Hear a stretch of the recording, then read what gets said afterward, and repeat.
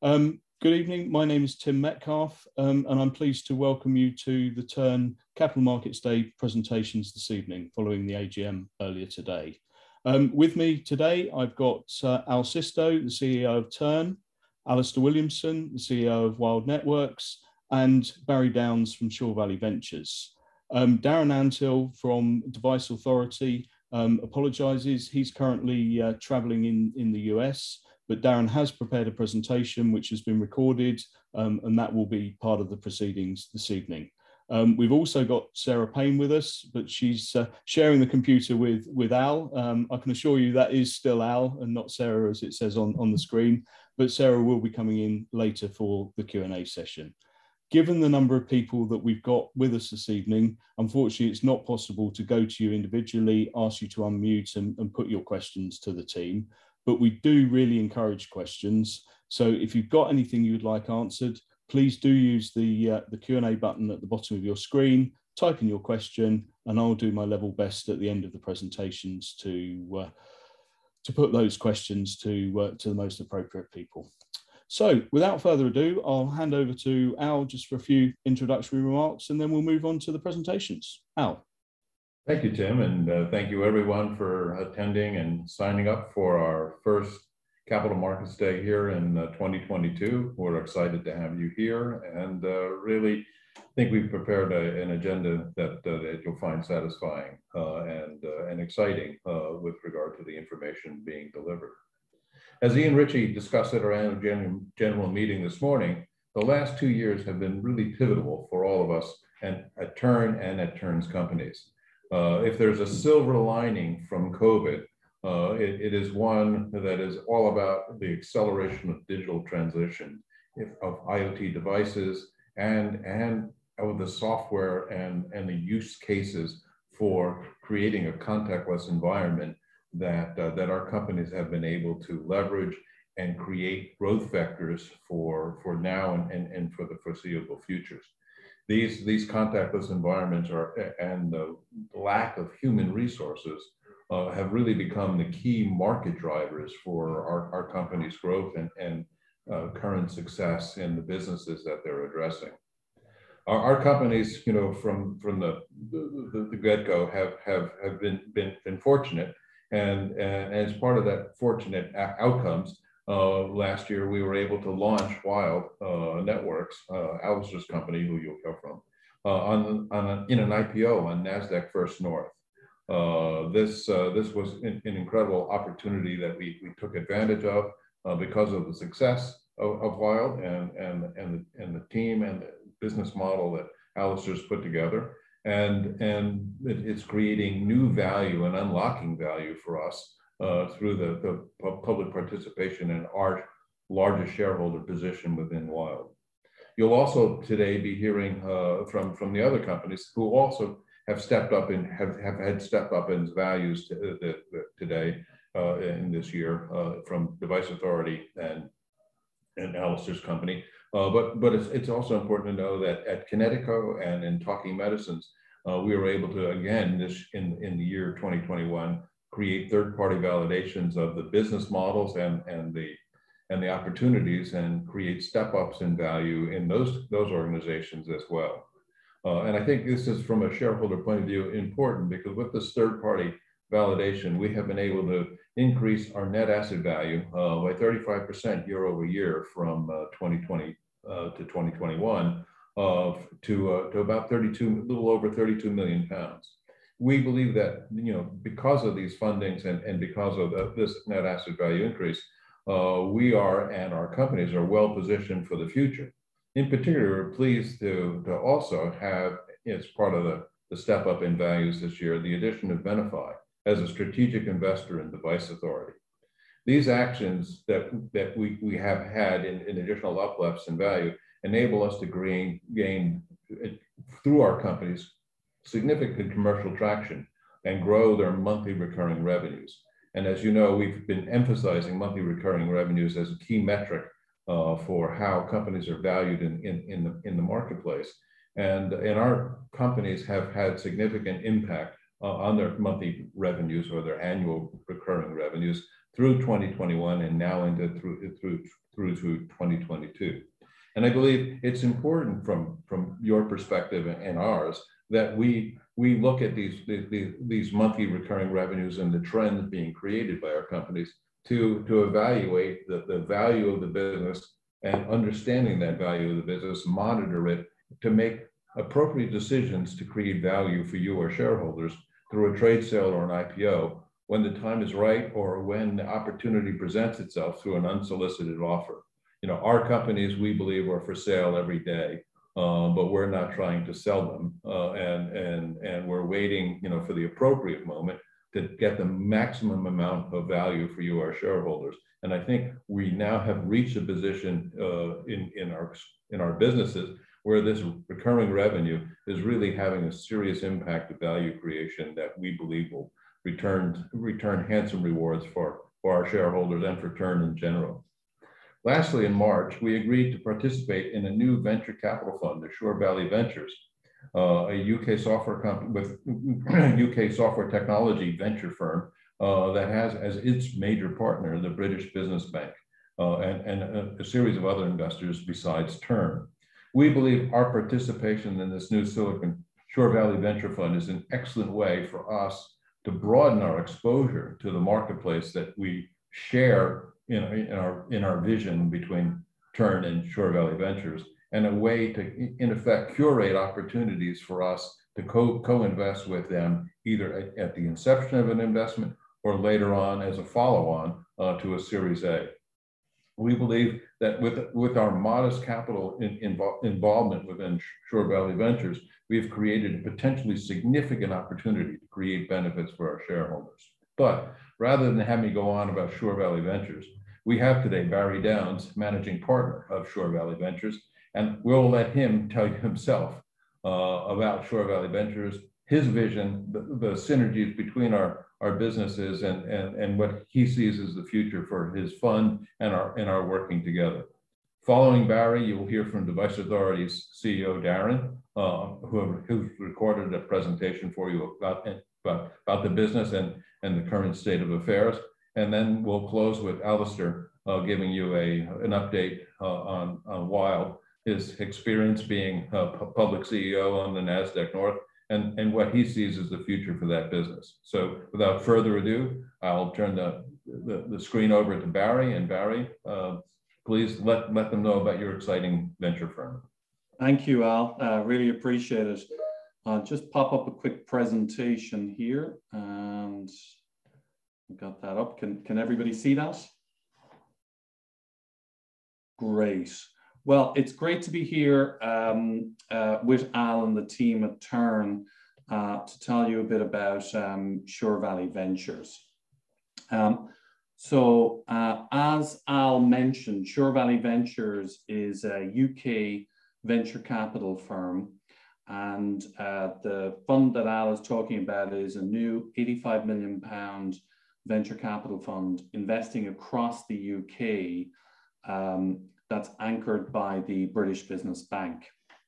We have a team in London and also in Cambridge, and we also have one in Manchester as well, and we're shortly to officially open the Manchester office, and that's for on-the-ground origination of new software technology companies. And as I mentioned, we're anchored by the British Business Bank. They've provided £50 million of the 85, and it's on a capital drawdown model. And this is effectively, what this means is that the funds are only called as we're doing investments into new companies, and then cash is returned immediately to our LPs on the exit of those businesses. Now, we're targeting key disruptive technology areas that have enormous potential over the next number of years. And those areas are very aligned with the Tern investment areas as well.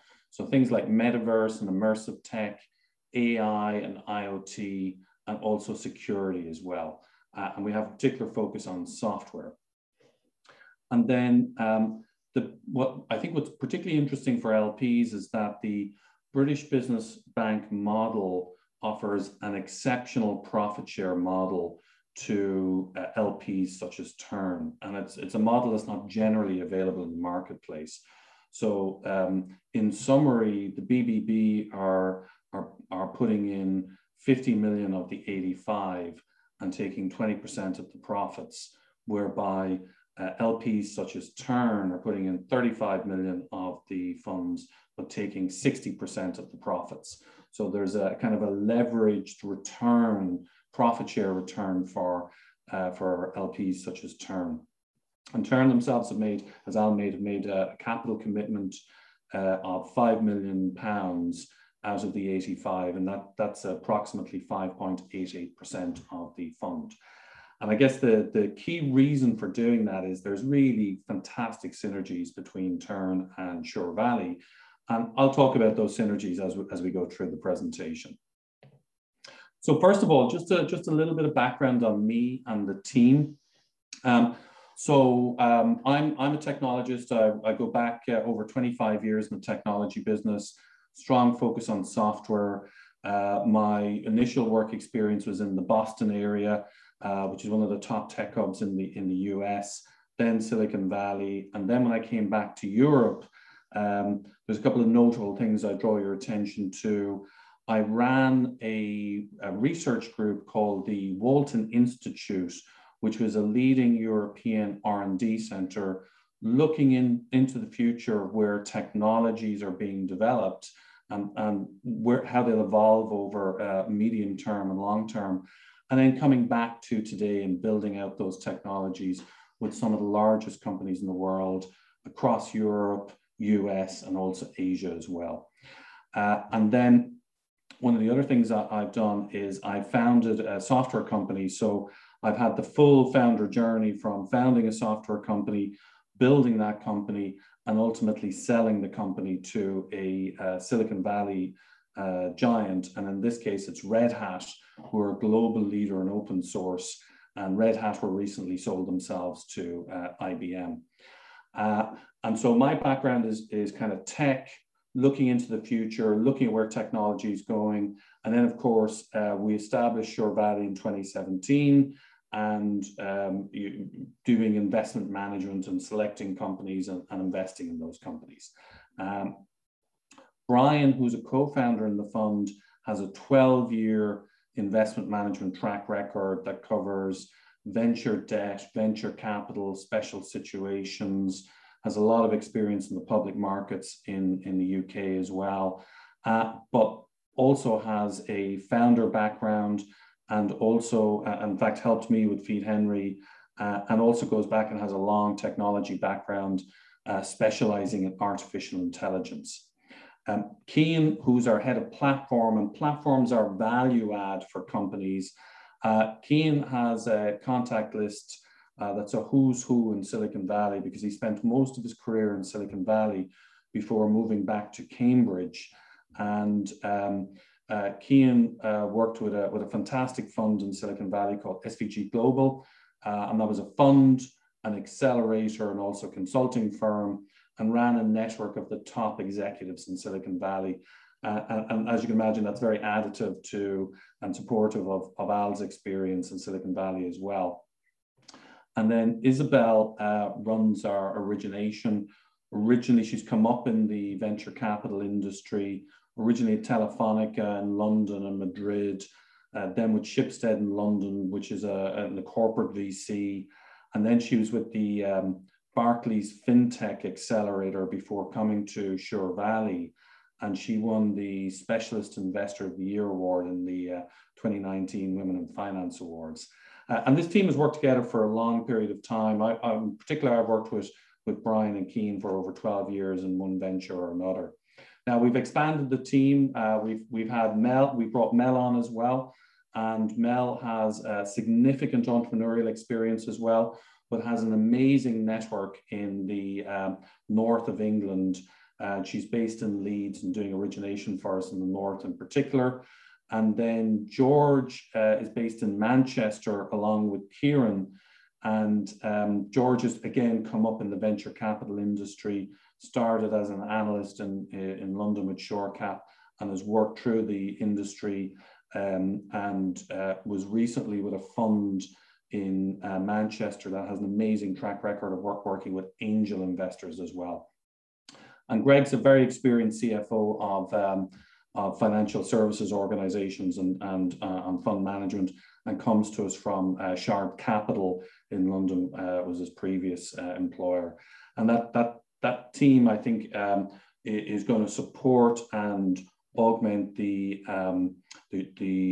Tern team. And actually, there's great synergies here because Sure Valley's focused in London, Cambridge, and the north of England. Obviously, we know Tern is based in London, but also has very strong connections in Scotland as well. And team members such as myself and Cian also have great exposure to Northern Ireland as well. And actually, the first investment of this fund is a Belfast-based company called Retinize, which is going to become a global leader in the advertising space and also animation in that area. So just a quick just a quick overview of our strategy here. And again, this is incredibly aligned with what Alan and the team are doing in Tern.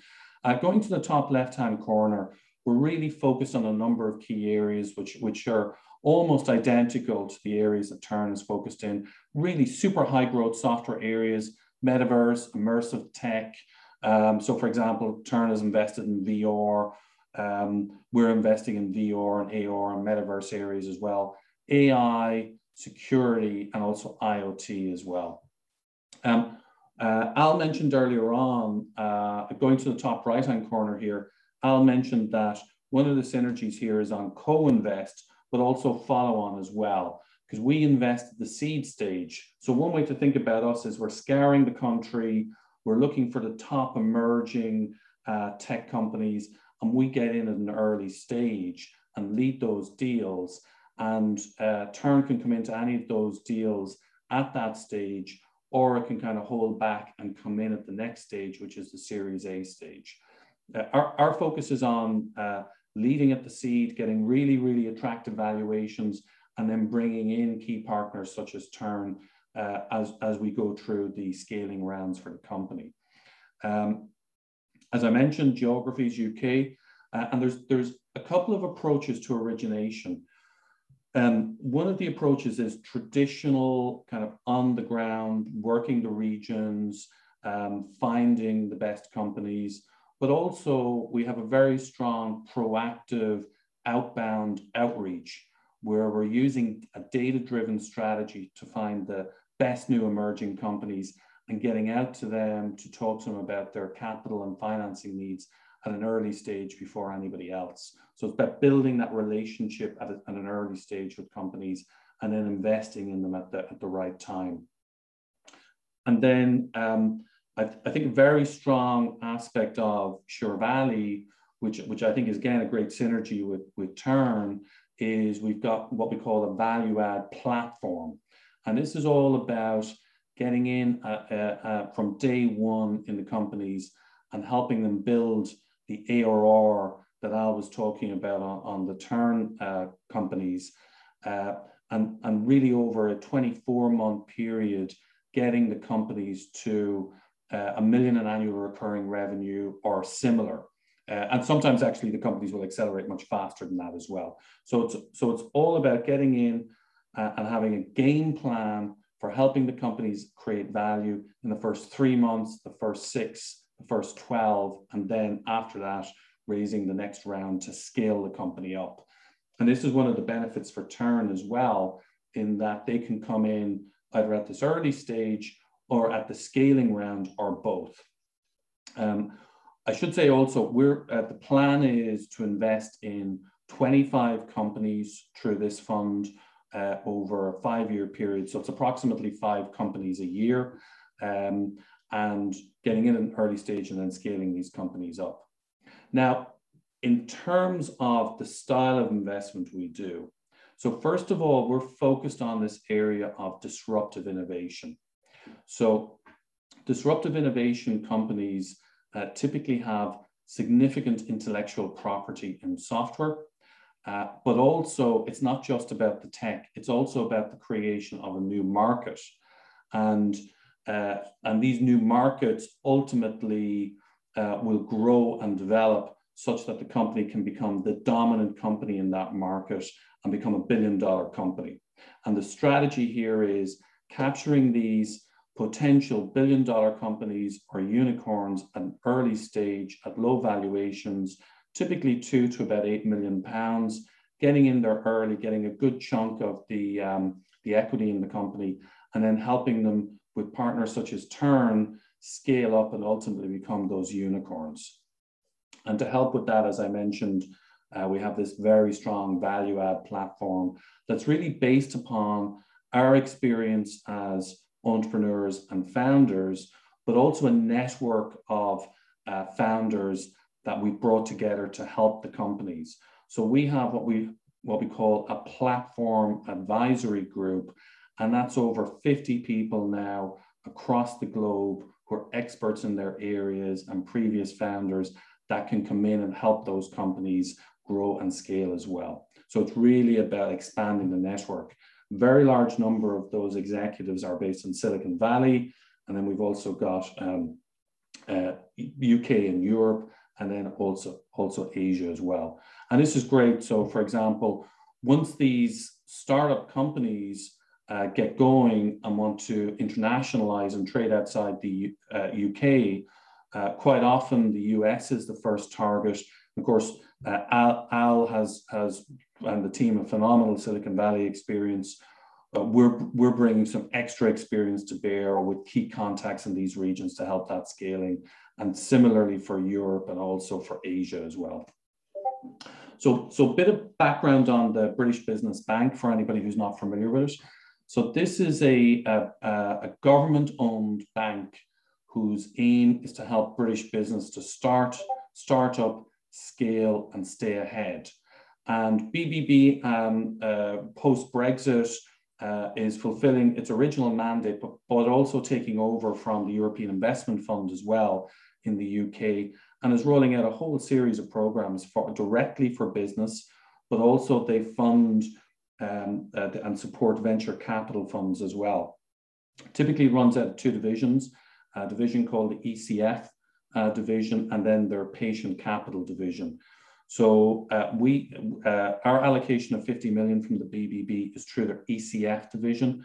And ECF is kind of like the program where the British Business Bank supports emerging managers in the UK. So these are the managers that they want to support become the next Dawn Capitals, for example, or Notions or Episode Ones, because they've all come through the BBB program. And I guess what's different about us is our focus on very specific areas that are aligned with Tern, and also our whole of the UK approach as well. One thing just to note on this also is this is kind of a great stamp for LPs, in that British Business Bank did a 2-year due diligence on the team and the fund and the plans, and probably the most comprehensive due diligence in the industry. So it's great. I think that's great reassurance to investors as well.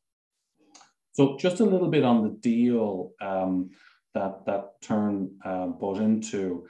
So BBB are committing 50 million and will receive a 20% profit share and a 3% prioritized return. And then LPs receive a 60% profit share. So this is this kind of leveraged return that all the investors are getting. So as the fund generates profits from selling companies, the LPs get a disproportionate return.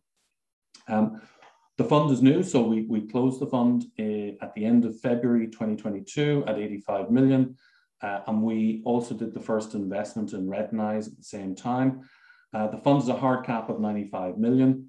And as I mentioned earlier on, the LPs sign what's called an LPA, or an LP agreement, to invest on a drawdown basis. And this is an example of how capital is drawn down over time. And this matches the profile of investing in new companies and then following on in those companies over time. And the great thing is it's very, very capital efficient, because capital is only called when we're making investments, and then it's returned immediately when we do an exit on a company as well. So super capital efficient for LPs.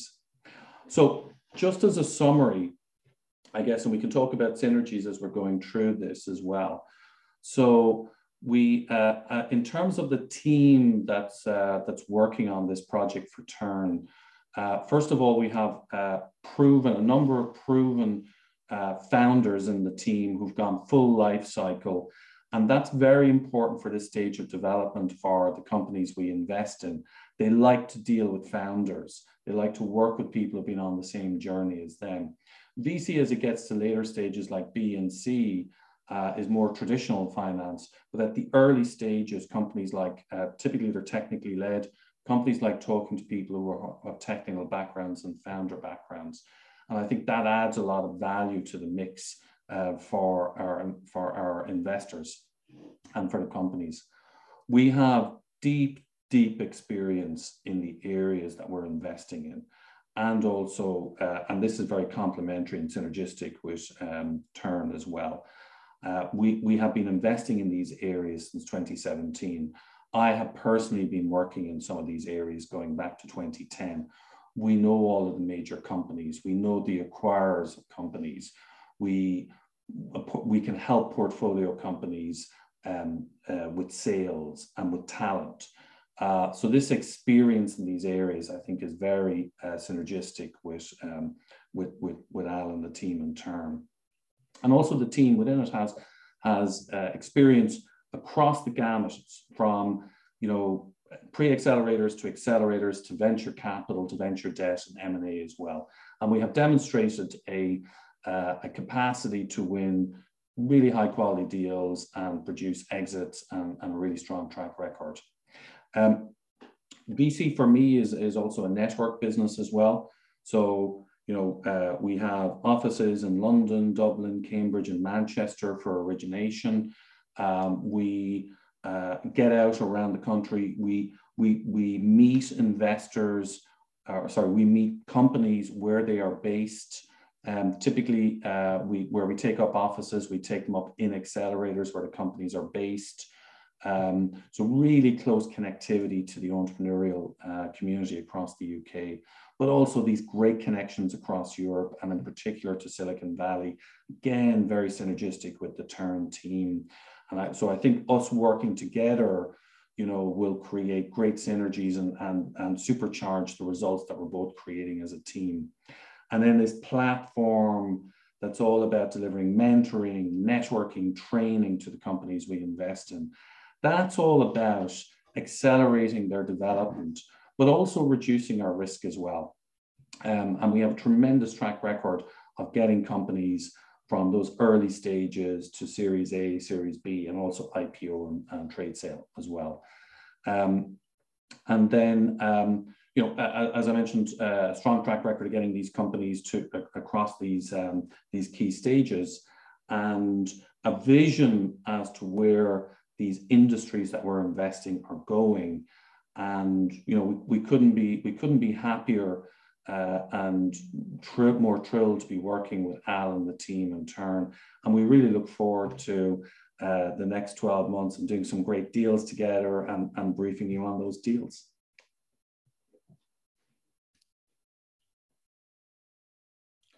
Well, thank you very much, Barry, for that presentation.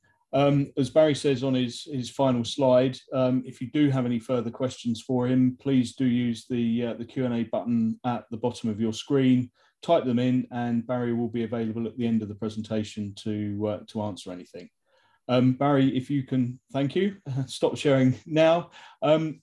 As I mentioned right at the beginning, Darren Antill from Device Authority is currently in meetings in the US, given the time difference, so he's unable to join us at the moment. But he has provided a presentation which he's recorded for us, and I'm now going to play that. It's about 15 minutes or so, and then we'll move on with the rest of the agenda.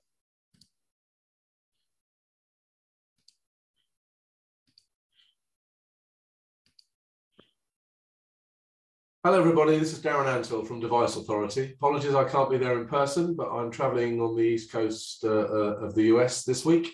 However, I've got a short update for you Hopefully you find it useful and insightful. To kick off, what I wanted to do, just by way of an introduction to everybody, especially for those who don't really know us, is to just show you a short video that introduces Device Authority and effectively what we do. So we'll kick straight off now and I'll be back. The workforce is being transformed by three non-human entities: robotic process automation, physical robots, and IoT systems. They're used and exist all around us in business-critical applications that are powering smart factories, connected cars, powerful telemetrics, connected medical devices, and supply chain and logistics operations. When the digital identities and certificates, username, and password credentials of these non-human entities rely on weak security measures, attackers can exploit this to steal sensitive data, disrupt device operations, and cause physical harm. And as adoption accelerates, integration becomes more complex, and machines have increased connection to sensitive data, security and identity lifecycle management needs to be improved. Keyscaler, our edge-to-enterprise IoT security platform, automates security management for the entire machine lifecycle, from production through to decommission and recommission. It enables total trust in your devices, ensures device-to-cloud data security, and unlocks the potential of secure IoT at scale.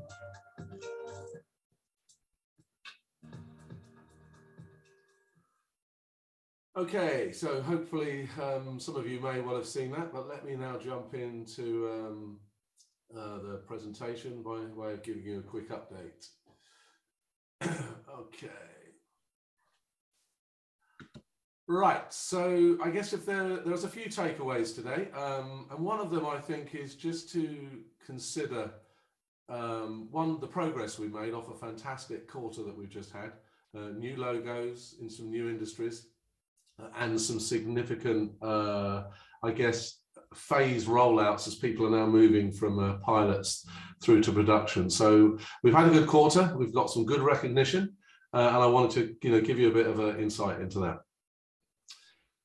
The thing to bear in mind, because often people consider what we do in terms of the market, I just wanted to point out the real challenge that we're dealing with here is how are we managing trust, that's device trust and data trust at scale for IoT devices that are typically not managed by humans and will be of a volume and a magnitude that is just exponentially more than what has been dealt with in the last 25 years or so when people refer to identity and access management of the enterprise, i.e. people. So we're all focusing on things. The market is huge. Recent data suggests it's well over 400 billion in terms of the amount of spend, and and COVID is really accelerating digital transformation.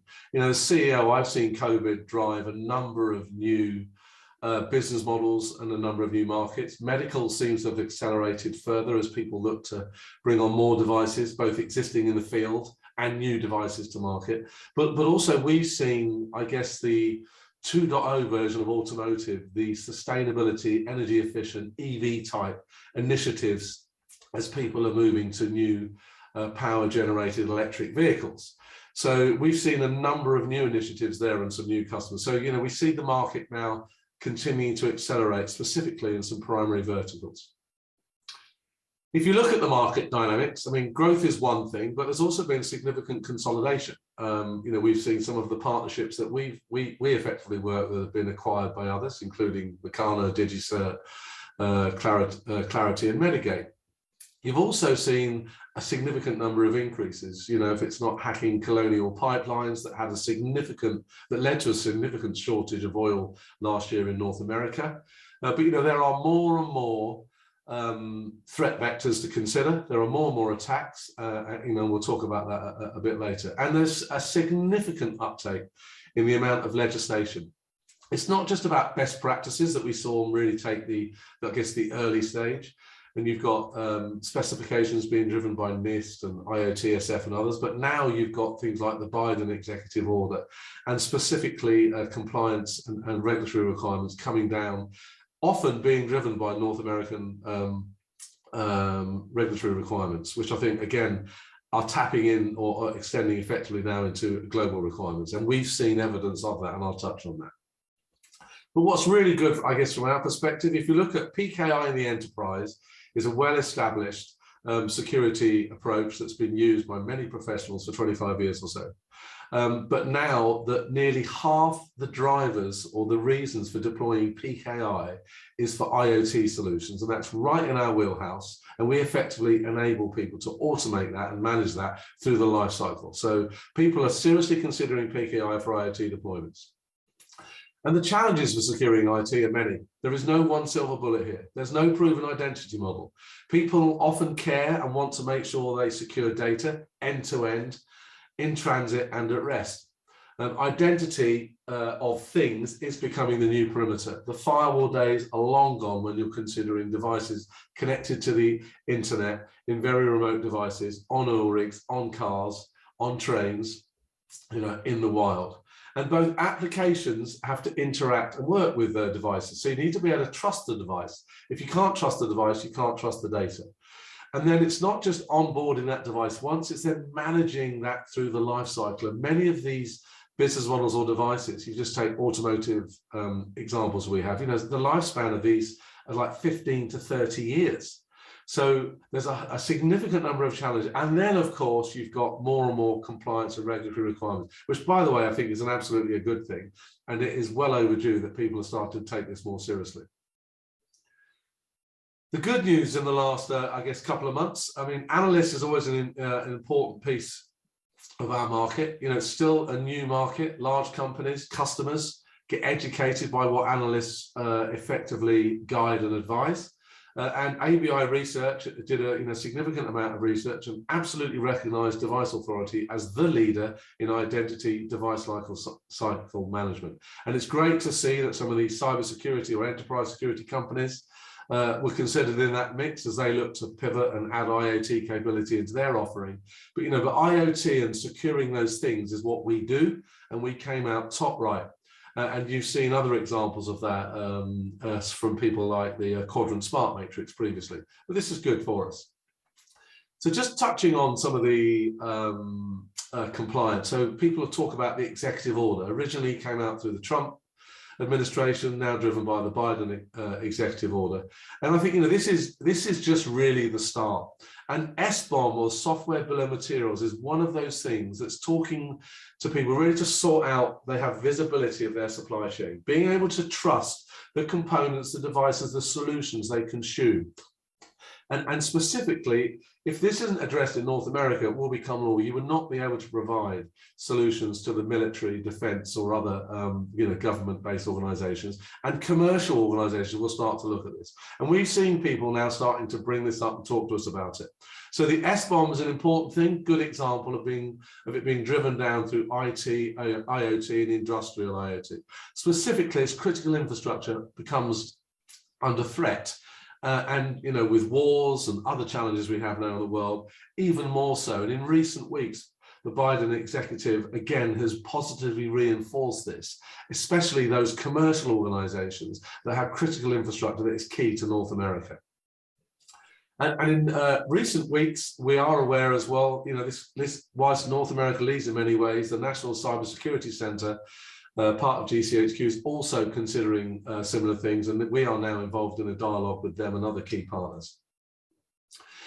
Something else I just wanted to touch on, because we often talk about the challenges in IoT, but I think it's also important to understand the life cycle and where many of the other organizations, or some of them competitors, some of them are partners, sit. Because it's understanding this is to see the root of how you fundamentally solve the problem for enterprise customers. So we deal with many people on that top left, and you've seen that we've announced a partnership, and Avnet will bring out its new solution, including Keyscaler, as its security operations credential management offering in the coming weeks. So step 1 and 2 is important, really, as people look to put secure by design or secure manufacturing capability into the products as they go into the supply chain. And there we work with people where they either OEM our technology, or we work with them so they become Keyscaler ready. So they're ready for customers who look to deploy such devices with those technologies in, so they can manage them through the life cycle of those specific projects or products. Onboarding is important. Once you've got it onboarded, again, it's not just doing it one time only, but it's doing it again over and over again with new devices, again, through because people typically roll out devices. It could be 300, 5,000, 10,000 over a 2 or 3 year period. So that's really important. So adopting standards is becoming more important. But the key is really how you get those devices to interact with an application. How do you consume the data, assess the data, or use the data? How do you allow people sometimes to interact into that data securely? And that's really important because many organizations have already spent significant investment in their cybersecurity or their security operations for their enterprise. So being able to manage the IoT use cases in the enterprise is important. So integration is important. Being able to leverage existing investments is important. And Keyscaler effectively pulls all that together. And as some partners like Microsoft has referred to, is the glue. So that's where we fit and that's where other people fit. And you've seen our solution before, and this is just a very simplistic model. We are very much closely coupled to the application, onboarding and protecting that application and onboarding and managing the credentials of those devices and then the data end to end. And then the reason I wanted to below then this picture out, just to give you, this is a more realistic architecture view about how people think about it. I've already talked about on the right how people integrate into their enterprises. How do they leverage investments they've already made? How do they make doctors and nurses, for example, engage with some of the data that comes from those devices? How do they engage with their cloud platforms? Which one would be Keyscaler, in the middle section in the data center. But more importantly, really on the left, how do you ensure these different industry types, these different device groups, that you're able to onboard, manage their credentials, manage the secure data through the life cycle ongoingly for many years without human interaction? And where we operate really on the left-hand side is we clearly are on a device, or we engage with material on a device, or we work with those Keyscaler ready partners. So that's just another more detailed view of how it fits. Now, I touched on some of the use cases and industries. Again, off the back of a great quarter, we see some exciting things going on in the automotive space. We've got some new customers who have come on board, specifically deploying powertrain solutions, replacing old diesel truck engines. We've got new connected cars now going through to production. And one of them shared a champagne moment where they're able to automatically onboard and deploy secret keys in the cars in a matter of seconds because of Keyscaler at volume to several hundred cars at once, which has saved them, one, a lot of money, but two, enable them to have a secure solution. Other examples are in the medical space. We've talked about medical robots before. We now have a second organization talking about robots that they want to make sure they can onboard and secure using Keyscaler, but that effectively is the tip of the iceberg as they look to then consider how they roll that solution out for other device type groups. So we're going through a pilot with another organization in that space. And we're working with a sterilization equipment company now who's looking to roll out from its original pilot of 1 device groups to 2 and then 3 different device groups as they roll out through medical hospitals in North America and around the world. So good, exciting use cases. And again, just building on that, I touched on automotive. Industrial automotive or industrial engines is very important.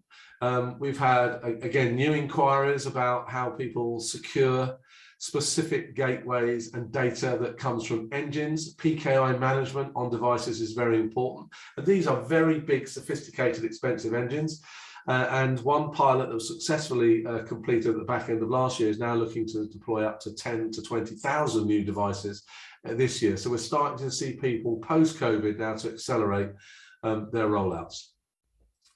So in terms of partnerships, more and more customers have been picking Device Authority, and I just wanted to let you know, give you, an insight into some of those. Microsoft, we continue to work with. We're working very close to them in a number of sectors, and we are driving towards what's called our IP co-sell readiness, where customers will be able to get credit for consuming Keyscaler through the marketplace at Microsoft, but also Microsoft sales reps will be able to get credit for when Device Authority Keyscaler is also consumed by their customers. Avnet will be launching their brand new IoT Connect platform in the next quarter. There is a big event. This effectively aggregates the service for all of the chip vendors. And there's a big event which we're participating in May when they launch their products, where the chip vendors will be present. And this really gives a great solution to chip vendors and device manufacturers. I'm over, as I said, in the Boston and now Virginia area, because I'm meeting Virginia Innovation Partnership Corporation. Only recently we were invited to help present as part of the build that they're looking at in terms of the blueprint that they're looking to roll out. The UK Science Minister and the UK government were over for a briefing, and we were actively participating in that. And you know, it's interesting because since then the National Centre for Cybersecurity has also engaged with us, which I think is interesting as people are looking to adopt some of the standards and practices, again being driven by North America. And what we really like about the Virginia State is this creating a blueprint for government and other critical infrastructure projects. And again, we have insight into some new opportunities already from that. And then Venify, clearly recognised as a brand leader. I'll touch on that in a minute. They invested in the company last year. They see a number of IoT use cases. And we will be going to the RSA event, the big global cybersecurity event in San Francisco week 1 with Venify. And we're engaging now on a enablement plan for their sales force, looking for new opportunities.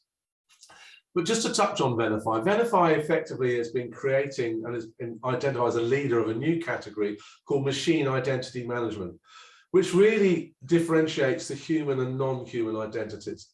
This has been a hype cycle now, a new category defined by Gartner. There's a copy or a link to a report if you're interested in that. But the main component is people have been really securing identities around servers, apps, and laptops for 20 plus years or so. And then there was mobiles, and there's MDM and MAM type solutions. And now there's IoT devices. So 3 really core components that get wrapped up under that. We're the experts and the leaders in IoT device management or lifecycle management.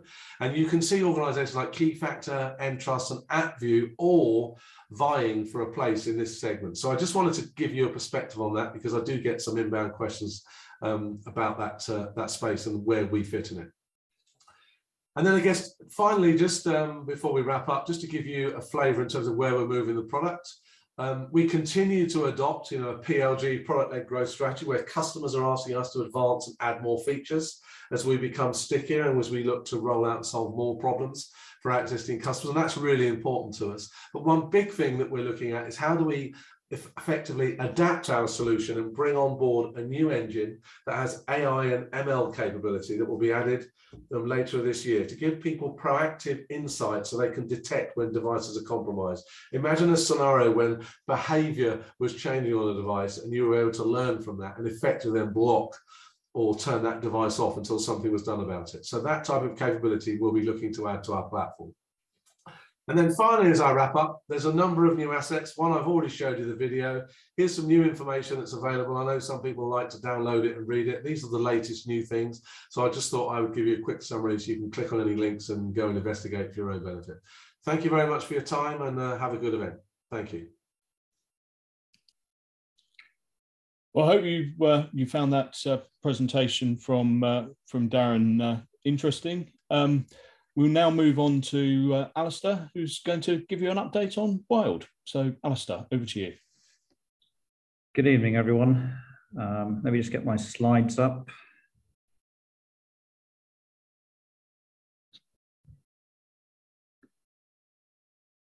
Well, there you go. So my name's Alistair Williamson, and I'm the CEO of Wild Networks. And I just wanted to spend 15 minutes just taking you through who we are, what we do, and how we make money, and where we are today. So if I was to sort of look at, terming Wild Networks, what are we? Well, we're a virtual satellite network operator, and we look at sort of 3 key things, and one is contactless solutions, frictionless solutions, and sustain more solutions. And I'll take you through how we sort of fit into all of those use cases. So what do we do? I talked about being a virtual satellite network operator, but what we do is we offer affordable satellite connectivity for the IoT anywhere in the world. And as you all know, or you've probably heard me say this before, only 15% of the world has wireless coverage. The other 85% has no access to the internet. And it's this lack of global connectivity that's actually holding back the growth of the Internet of Things from adding about $2 to $3 trillion to global GDP in the next 10 years. So what we did at Wild is we developed a solution called Wild Connect. And what it simply is, it's an affordable wireless solution to allow you to connect IoT and devices and sensors anywhere in the world directly to low Earth orbiting satellites to provide 100% global coverage.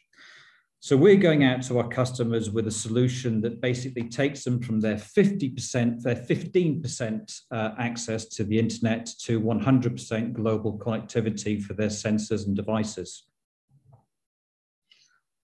So if I look at the three sort of key things when we're talking to customers and to shareholders, and the first is what is our value to our customers? And it really is very, very simple.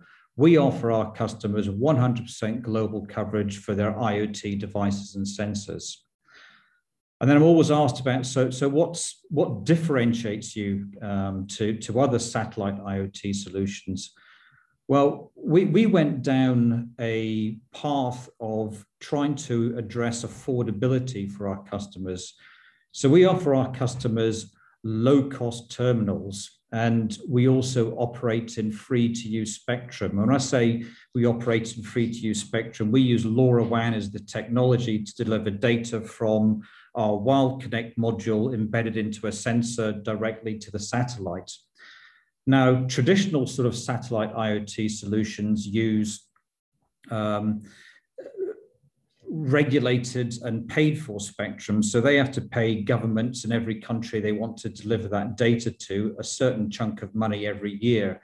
And that's been very prohibitive in trying to get an affordable solution. So we've taken that prohibitive cost out of the whole concept of satellite IoT by actually using LoRaWAN as a technology to connect IoT devices directly to low Earth orbiting satellites. In respect to the business model is also very, very simple. And I think you've heard the word reoccurring revenue throughout this presentation, but the way our model works is very simple. We're selling our customer a terminal or an IoT module, which is a piece of hardware and a piece of firmware that they can embed into their sensors. And that product called Wild Connect allows data to be transferred or delivered to satellites. And then we charge our customers a monthly fee for operating that service. So that's where the reoccurring revenue comes in our business model. Obviously, as we're focusing primarily on that 85% of the world's surface where there's no access to the internet, our markets are transportation, agriculture, environment, and maritime. And sort of just to let you know where we are at the moment, we launched Wild Connect in Q1, which is our IoT module and terminal. And we're launching the service in the second half of 2022, but already the hardware piece has been launched to the market. And we're actually in sort of commercial test phase with, I believe there's about 20 to 22 customers we're going through commercial test phase with. They're our launch customers, and they're customers such as Bayer, Fujitsu, and Chevron. As I said, this actual service is going to be launched in the second half of 2022 when we start to charge that reoccurring fee for actually using the service.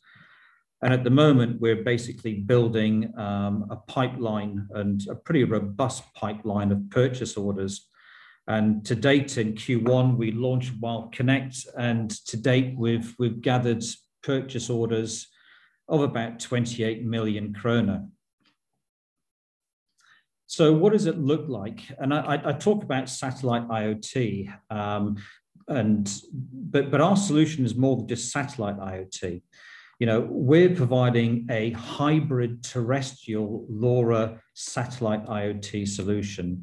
So you see a picture of Wild Connect. It looks like a terminal. In actual fact, that's a third part. That's a Wild terminal. But in reality, it's the electronics inside it that we're integrating into sensors. Now that device, Wild Connect, will not only just connect you to a terrestrial LoRa network, but as I say, once you move out of coverage of that 15% of the world's surface, it will then look for a satellite and deliver that data to satellite.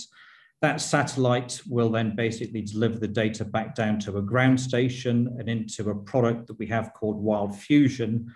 And Wild Fusion is our provisioning platform and the payment platform.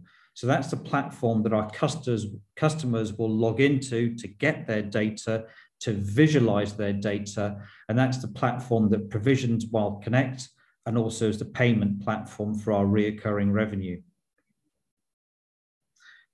So, where's Wild going with satellite IoT? And I've just outlined a few verticals and quite a number of different applications, but there are multiple applications in agriculture, environment, energy, maritime, transportation, logistics, and sort of market reports point to a market that's started in 2021, growing to about 5.9 billion in 2025.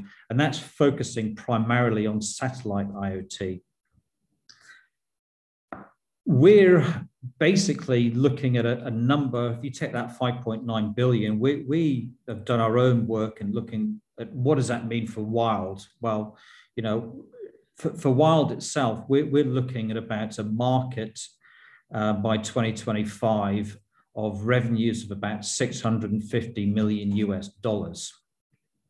And as I said, we're actually in the test phase with our launch partners and looking to launch the full end-to-end satellite service in the second half of 2022. And I just want to go through 3 different use cases. I showed a lot of use cases on the previous slide, but one of the use cases and where we've already collected orders for so far in Q1 is in agriculture, in integrating our IoT module into soil moisture sensors. And this is really about sustainability, about how to increase yield, reduce and optimize inputs and improve sustainability. And as you all know, the world's population is set to grow by about another 2 billion people by 2050. That's going from 7 billion to 9 billion people. And today we can't even feed ourselves.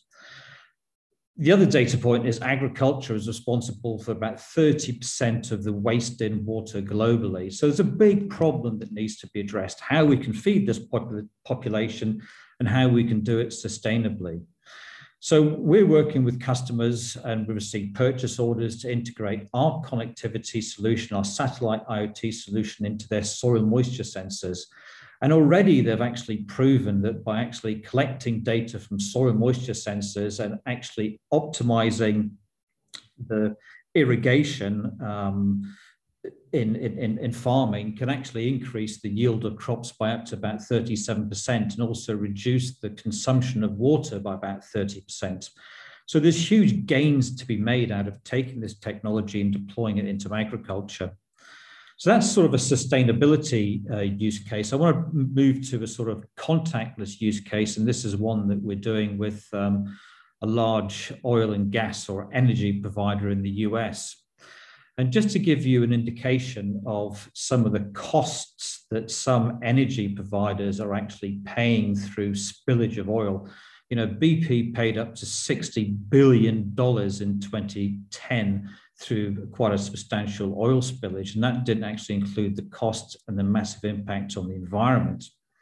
So what we're doing with these energy providers is basically looking at how we can use our technology to monitor corrosion within oil pipes so that we can do preventative maintenance. So our customers can understand when they need to go out and look at replacing parts of pipes, ensuring that they can actually reduce the downtime and ensuring they can actually reduce the amount of spillage.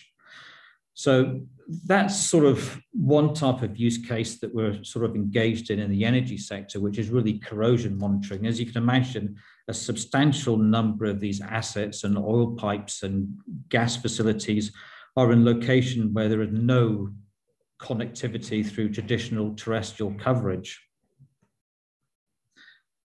And as you know, this is a deal that I want to just talk a bit about, and this is a consortium that we put together in January this year.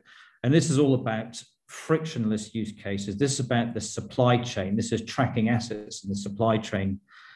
And just to give you some pretty incredible numbers, $2.4 billion of cargo is lost or damaged each year just at sea. You know, that's a huge number. You know, $30 billion worth of cargo is stolen, and 81% of businesses experience, you know, one supply chain disruption each year. So we put together a consortium. It's called the MIMIC Consortium, and it includes Eutelsat, who I'm pretty sure you all know is our satellite partner, but it also included a company called Senet in the US. And Senet is one of the largest, well, is the largest LoRa terrestrial provider in the United States. And they also operate in another 72 countries around the world. And so we put this consortium together where Eutelsat has the low Earth orbiting satellite solution. Senet has the terrestrial LoRa capability, and WILD provides the communication. So we're providing all the communication from all of the sensors to satellites, and basically going to our customers with a complete 100% global solution with a hybrid terrestrial and satellite IoT solution. So I talked a bit earlier about who our launch partners are, and we've got a substantial number of launch partners, and you know, launch partners are customers that are testing our solution at the moment. And we're also engaged with these launch partners to actually convert them from, you know, testing our solution to actually getting purchase orders ahead of the launch of the commercial service. So we're working with some pretty large companies from Chevron, Bayer, Fujitsu, Senet, as I talked about earlier on. And these are customers that have signed contracts with WILD to test our solution or pilot our solution and engage with us commercially, so that when we launch the service in the second half of 2022, we're actually got paying customers on the network. And so customers so far, I talked a bit earlier about the fact that we launched WILD Connect. That's our satellite IoT module. That's the hardware and the firmware piece that gets embedded into sensors. So we launched that in Q1 this year. We've got orders, there's a list of customers there. We've got orders so far on Q1 of about 28 million kroner. And, you know, those orders don't include the monthly service, you know, so that doesn't include the $5 a month service fee. So that's simply for the WILD Connect IoT module. And when we launch the service, then obviously these companies will be paying us a monthly service fee for actually using the network. So at the moment, we're going through all of this testing. We're converting these customers or testing our solutions into purchase orders, and we're going to continue to generate further purchase orders through Q2, Q3, and to when we actually launch the end-to-end service. So in summary, just like to sort of say a few things. One is, we are solving a real-world problem. You know, we're providing connectivity for access to the internet anywhere in the world. We're launching the commercial service in the second half of 2022, and that's the commercial service of not just providing the WILD Connect connectivity piece, but providing the global coverage through the satellites. So there's actually a complete service that we're offering our customer. We have, as I said earlier, a business model that has a one-off fee for the hardware IoT module, which we're basically selling at the moment. And then there's the reoccurring revenue model through the service, or the monthly service fee that our customers will pay when we actually launch the service. We're signing agreements, we're securing purchase orders, patent is filed. I talked about us working in a large market, and that's a market that's forecast to grow to about $5.9 billion in 2025. And we believe, with the work that we're doing at the moment, that that sort of puts us in about a $670 million in 2025 market that we're going to try to go after. So hopefully you've got a better idea of what WILD Networks is doing, and an update on where we are with the market. And I'll hand back to Tim and questions and answers. Well, thank you very much indeed, Alistair. Fascinating presentation as always. We've had a fair few questions through, but there is a little bit of time for a few more. We've got sort of 10, 15 minutes for the Q&A session. So if you have got anything for any of the panelists, please do type them into the box and I'll answer them. As you've just finished, Alistair, we might as well start with a couple of questions for you, if that's okay. First question asks about data security. You mentioned that WildConnect uses a free spectrum. How do you ensure that the data for users is actually secure? So we use, that's a good question. So we use LoRa as a technology, or LoRaWAN as a technology, and it has its own encryption built in as a standard. But we've actually done more than that. We really want to go to our customers with secure connectivity. So Wild Fusion itself, as a platform that I showed on a previous slide, actually generates keys, and those keys are rotated amongst all the devices, the WildConnect devices on the ground. So we provide some pretty secure security across the whole end-to-end solution. Okay, thank you. And the questioner here asks about the cost competitiveness of what you're offering. Obviously, massive benefits can save people an awful lot of money. But do you think it's going to remain cost competitive for the benefits that it can provide as technology moves on in coming years?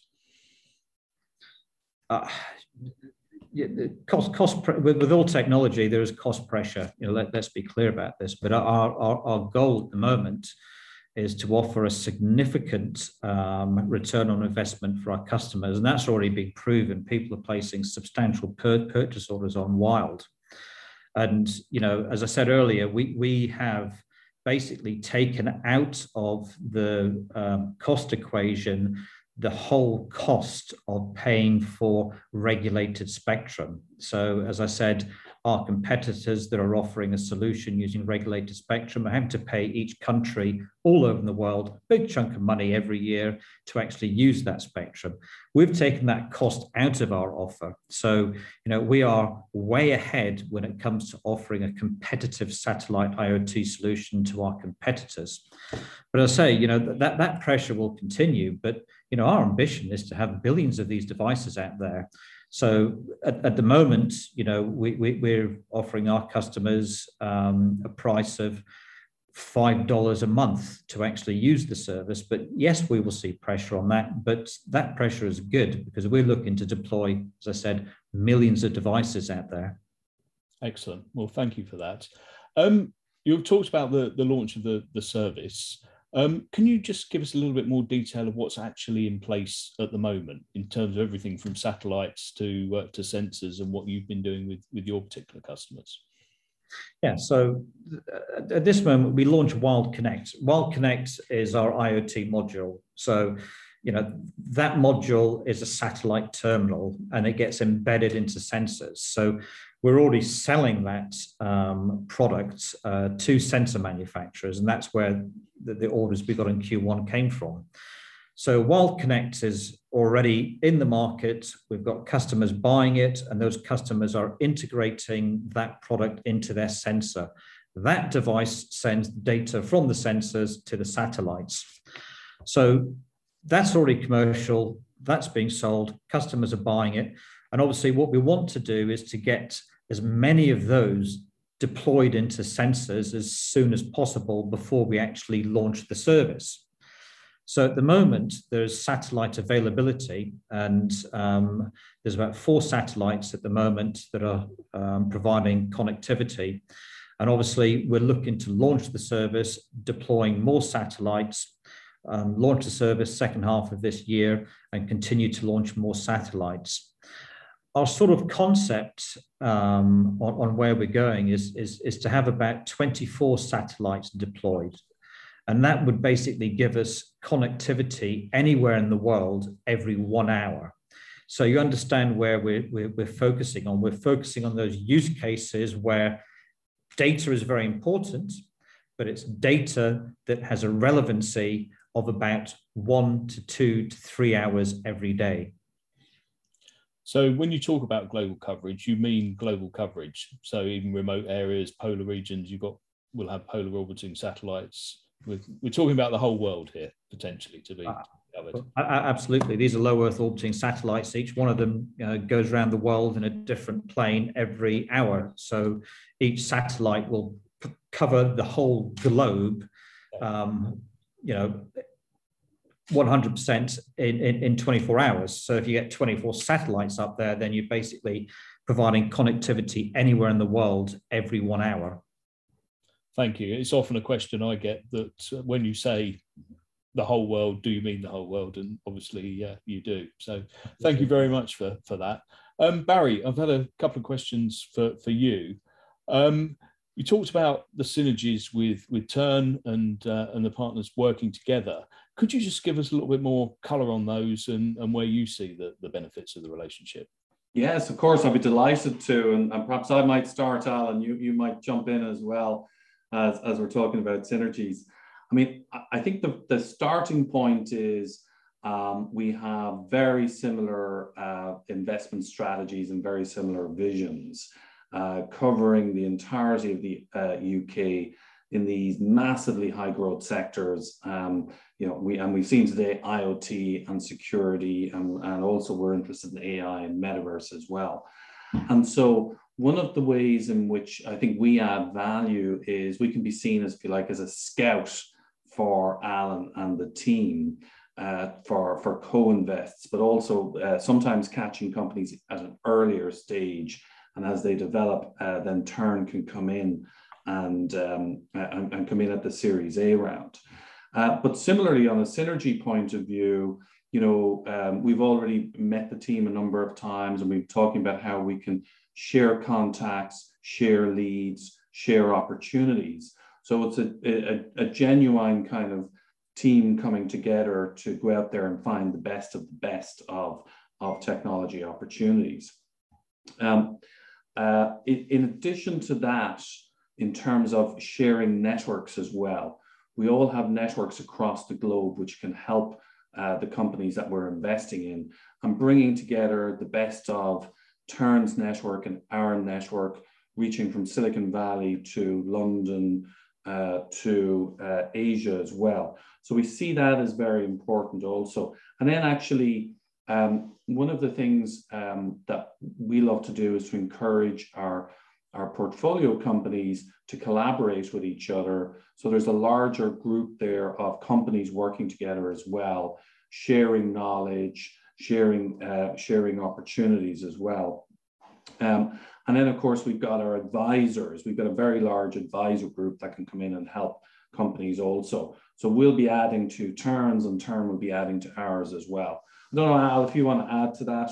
Yeah, I think what's important here is what you just pointed out, in that we have a belief in having a synergistic portfolios of companies, or the companies in the portfolio that can share technologies. And one quick, for example, is if you look at the recent investment in Retinize by Shore Valley Ventures, there are aspects of that technology that we believe can and will give fundamental surgery potentially a huge competitive advantage, because understanding the movement of the eye and really creating this capability that Retinize has can accelerate the programs that Fundamental is putting into place. So we have an overlapping network. We have technologies that are components of other businesses within our portfolio. And I think as we progress and learn more about each other's businesses, this has tremendous value for our shareholders and for each of the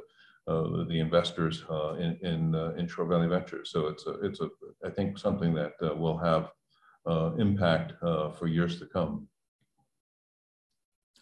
Thank you. And just another one for you, Barry. You mentioned the metaverse, something that we're reading lots about. It's obviously, Facebook having changed their name, people are talking about it. What do you see as a potential there, and what sort of companies might be of interest to Shore Valley in that area? Well, it's a really interesting question. I mean, the metaverse in many ways is a kind of a catch-all term these days as well. I mean, I don't know if anybody saw the the kind of Facebook event that Mark Zuckerberg ran, where he presented one version of the metaverse, which was a very Facebook-centric version. But for example, it does include VR, so Fundamental, for example, would be part of that. It includes AR as well. And it's also starting to bring in decentralized technology or Web3 technology as well. So I saw a report recently that estimated that over the next 5 years, that metaverse could grow to be a $1 trillion business area. So there is really massive market potential there. But in terms of what I think I see near term, it kind of breaks down into, we're seeing a dramatic acceleration of VR. And we see that, Fundamental is a great example of that. We're seeing a dramatic acceleration of AR. So one of the previous companies we invested in is a groundbreaking AR technology company based out of Cambridge. It's a spin out of Cambridge University. And so over the next couple of years, you're going to see phenomenal VR and AR devices. There's new headsets coming from Meta and from Oculus. Everybody knows Apple's got an amazing product coming out later on this year. And that's going to drive, and that's a mixed reality product. So that's VR and AR. So that's really going to accelerate the market as well.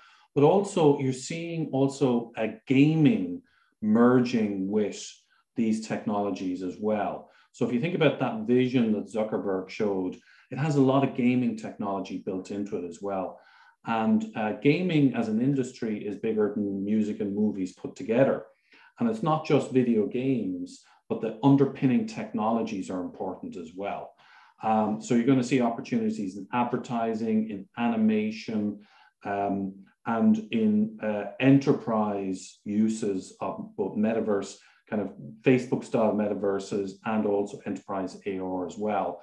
And in longer run, I think we are going to see more and more of these Web3 decentralized technologies integrated. And you're starting to see that on the fringes of gaming already.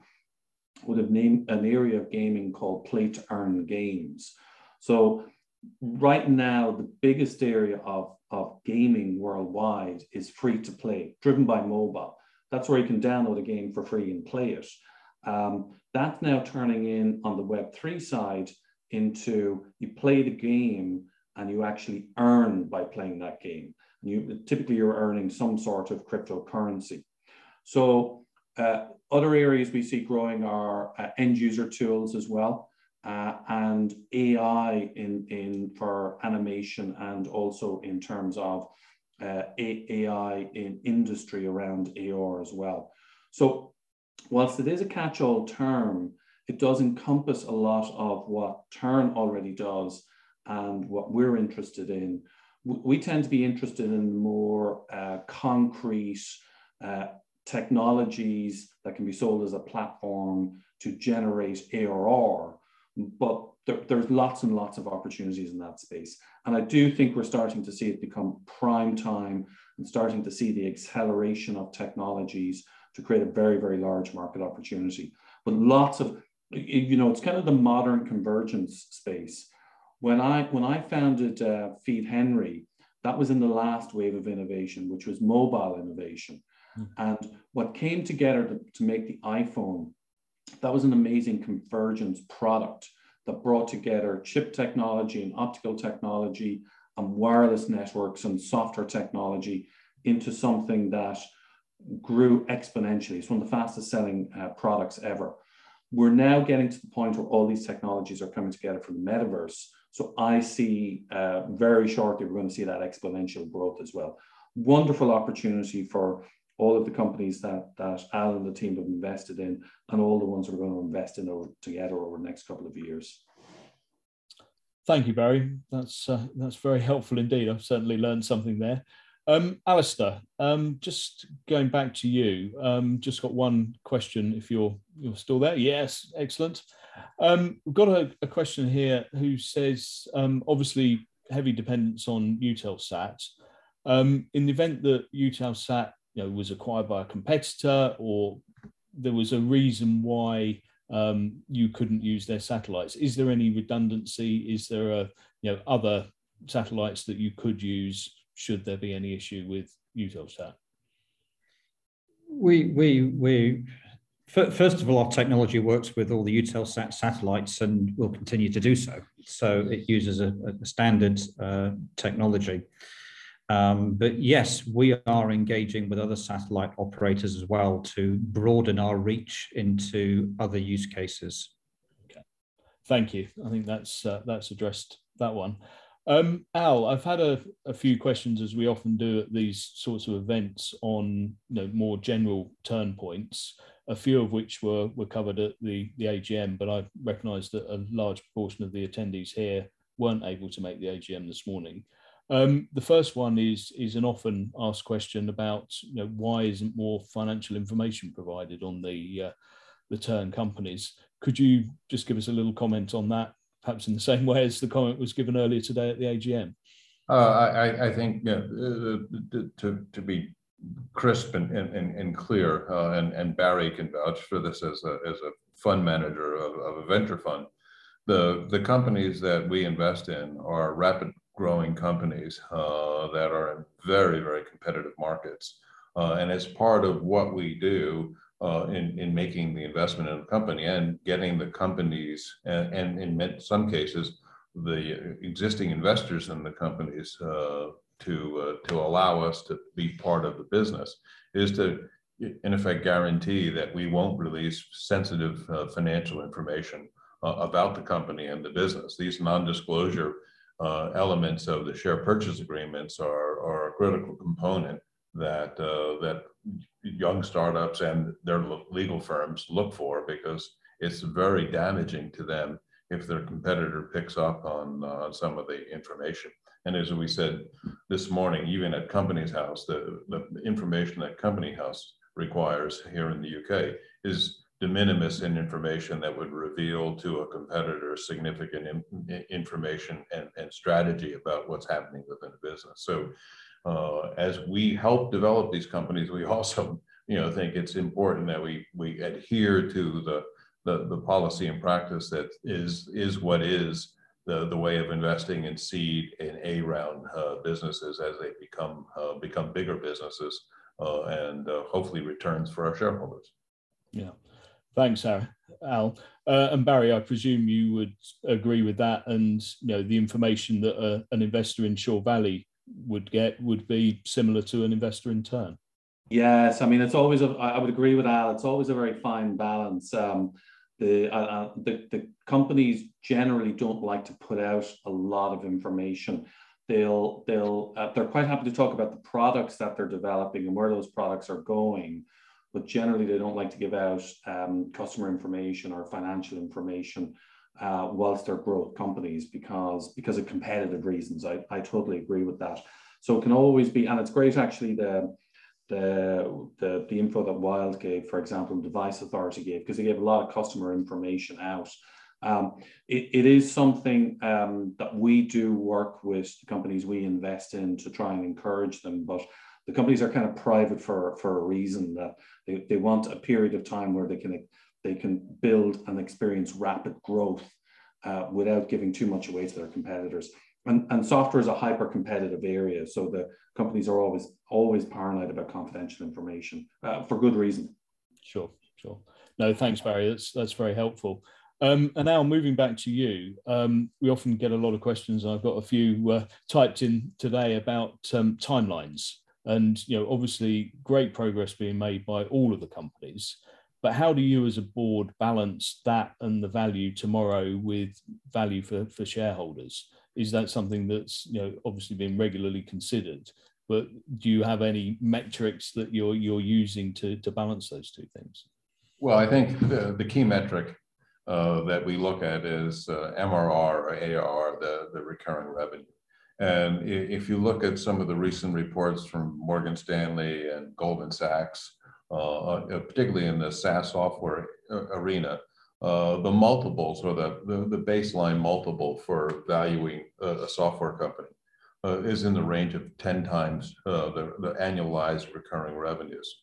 So at Tern, as a board and as investment managers of the portfolio companies that we're in, we are constantly on a monthly basis looking at both the recurring revenue, the trend in the recurring revenues, the monthly recurring revenues, as well as the long-term value of the contracts that are also part of this recurring revenue model. So as Darren, for example, talked about a customer in the medical arena, those contracts are generally 5 years in length.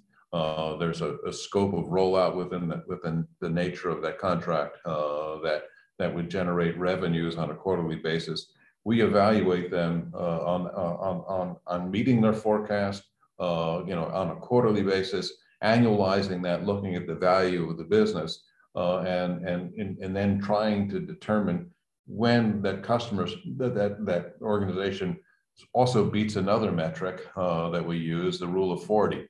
And the Rule of 40 is an area of where the revenue growth minus the EBITDA is 40 or better. So as we go through that phase, we can fine tune where we believe a company is at a place where growth is now going to require some bigger brother to get force multiplication, and that would be the opportunistic time to bring that company to a sale or to an exit. But what also we do is our companies are for sale every day. And one of the ways to exceed that 10 times multiple is to have an unsolicited offer come in for the business. Because every one of our customers, we work very hard to create partnership arrangements. Like, again, we'll use Device Authority. There's arrangements within trust. There's arrangements now in a strategic investment from Venafi. There's arrangements with Microsoft. When an unsolicited offer comes in, and this is why we do these partnerships and why we try to create these co-marketing arrangements and co-selling arrangements, it creates a tension between the unsolicited offer and the other critical components of the partnerships that we have, such that hopefully a bidding situation arises. And when a bidding situation arises, we can exceed that 10 times sort of standard and get 15, 20 times multiples on the revenues. So, we are focused every day, every month, every quarter on the trends within the recurring revenues and the trend in the Rule of 40 to make sure that we don't miss an opportunity, but we're also in our relationships and how we drive the board meetings. Because again, we don't run the companies, we're advisors as board members to the companies we invest in, how we help motivate them to create a dependence and a tension between their partnership arrangements,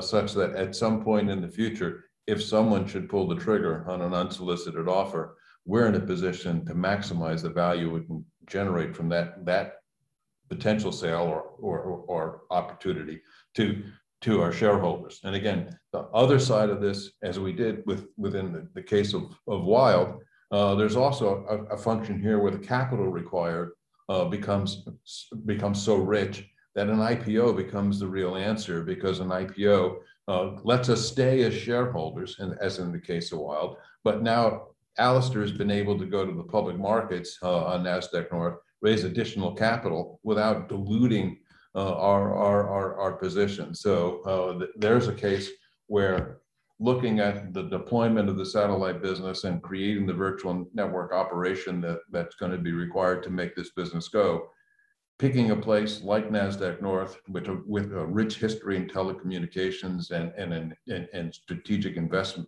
strategic institutional investors there to back it, created a better opportunity for us to maximize our returns by not having to sell our shares, but by bringing the public markets to create value for our shareholders. So that exit, I think, will have many, many, many more returns for our shareholders without us having to invest any additional dollars. So that's the trajectory and the balance we use in evaluating when and if to pull the trigger on a sale, or when and if to pull the trigger on an IPO to create value for our shareholders and not lose the opportunity to continue to have that value developed and delivered.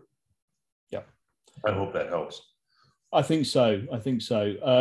I've all had a couple of questions just in, if that value is created, how's it returned to shareholders? And I think, as you said at the AGM, it depends on specific circumstances, but dividends, share buybacks, and that's why we've got the authority today, or whatever's appropriate at the time, but never prejudging. We're not as clever as the HMRC to try and take away returns. So we will deal with it at the time. Absolutely. Well, thank you very much. I'm conscious that we're now a minute past the close time, so I'd like to thank Alistair very much for the WILD presentation. But most of all, Barry, thank you very much for you joining us this evening. I think found that extremely helpful. Al, thank you. I'll pass on my thanks to Darren for the presentation that he's provided. But as always, there's obviously a few questions there that we can't answer for regulatory reasons. There are a few that we probably haven't answered in the depth that you would like. So if you have anything further, please do contact me at any time. Contact details on the bottom of any of Tern's announcements, tern@investor-focus.co.uk, and we will endeavour to come back. But most of all, I'd like to thank everybody for joining us this evening and wish you an enjoyable rest of the evening. Thank you very much. Thank you. Thank you. Good night. Cheers.